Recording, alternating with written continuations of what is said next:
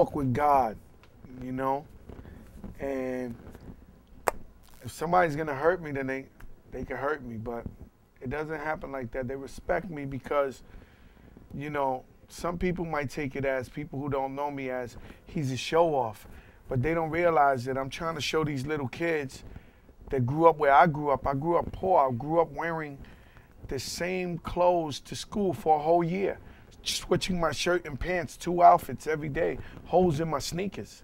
You understand? We were poor. We was not, you know, this is not no, we grew up in the suburbs. We grew up in the South Bronx. I'll tell you one thing, we ate good food every night.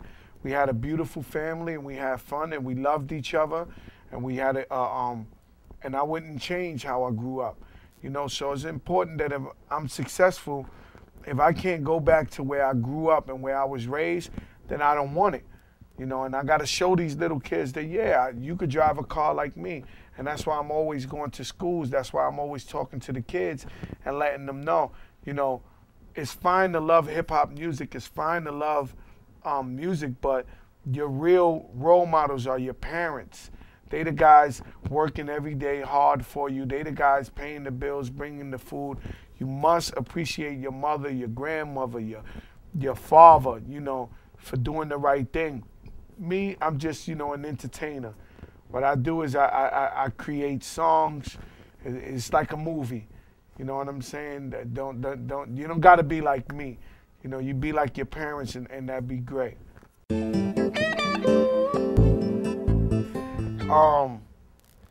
From day one, it was Ruby D. And I come from the Bronx where hip hop started. And Ruby D was the first Puerto Rican I ever heard rap. And he would say, you couldn't tell I was Puerto Rican by the way that I'm speaking. And I used to watch him as a little kid. He's from my block, play softball all the time with the Ranch Boys. I'd be like, wow, Ruby D, you know? So I made sure that when I got famous, when I would play baseball in the middle of the Bronx so that little kids could look at me and be like, yo, Fat Joe, he comes over here and plays baseball, you know? And Ruby D, then you got Charlie Chase, you got Whippy Wop, Whip Wop, you got Tito from the Fearless Four, who was one of the best MCs out, and he just happened to be Boricua. Like, you know, you got the Rocksteady crew, you got all the break dancers, the graffiti crew, the tats crew, which are still like the best in the world today. That's Bio Nicer, BG, Brim. You got everybody from Angie Martinez, who's the #1 rated radio host in the whole country on her time slot, and she's Boricua here in Hot 97. You got so many people, like you got Tony Touch, who's a legend, and he's been bringing that reggaeton back and forth.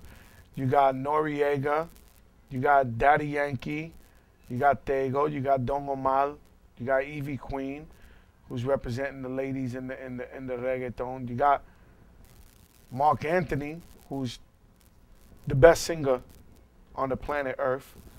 You got J-Lo.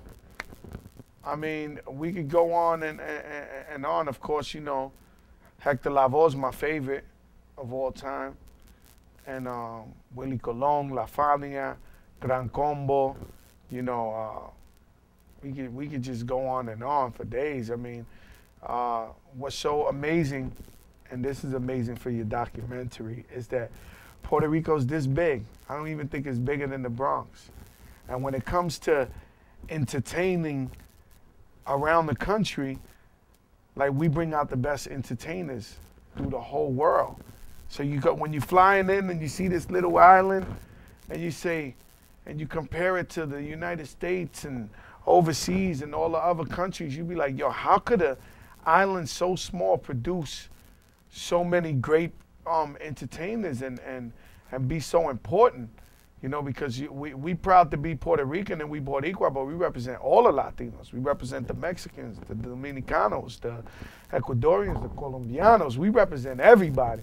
And it's almost crazy, like sometimes when I see some of my black friends see somebody Spanish, they automatically Puerto Rican. Oh, those are the Puerto Ricans. And, you know, he's Mexican. You know what I'm saying? And it's a pleasure. You got Tito Trinidad, he's the best boxer on earth. You know, Tito Nieves, who's, forget it. You know what I'm saying? Tito Nieves been doing this for so long. He's a legend, and just go on and on. I tell my son, I try to tell his grandmother and everybody to talk to him in Spanish all the time. Because you don't realize that it's the biggest gift on earth to be able to talk Spanish and talk English. You got the best of both worlds.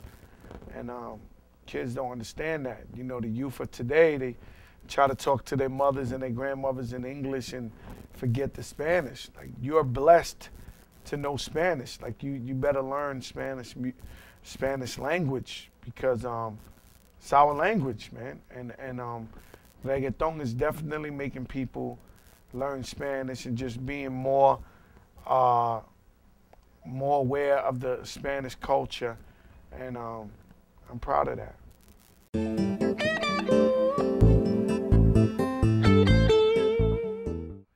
We brung Tito Trinidad into the ring when he fought De La Hoya and performed for him. Now, there isn't a boxing match you don't see on TV that doesn't have rappers on there.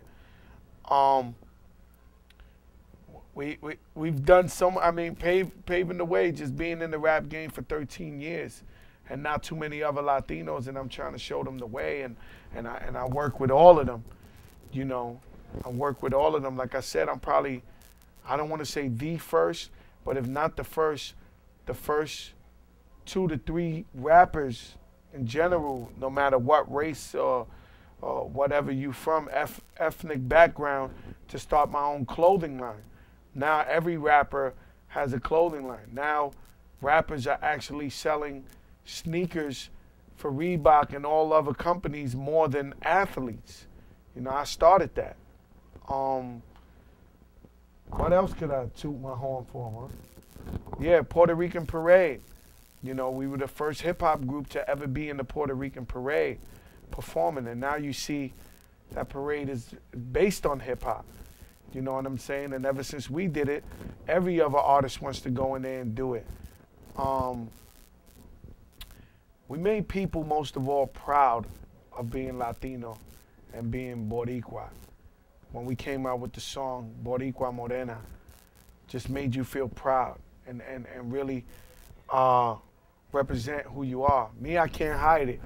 You know, I'm light skin, green eyes, I'm Boricua. There's no way around it. So I have no choice. I'm Boricua wherever I go, you know? So we make people feel proud of who they are. And just last night I did a concert with 10,000 people. I'm on tour with Nelly. And I seen one girl in the crowd with the flag, and she thought I didn't see her for the first 3 songs I was performing. I'm like, yo, ma, listen. Shh, you. I'm representing you. I know, my Boricuas. And they go crazy, and that's amazing to me. And we've done so much to contribute to society in general, you know, and we just happen to be Boricuas doing it, you know, and we just honored to be Boricua and to represent like that.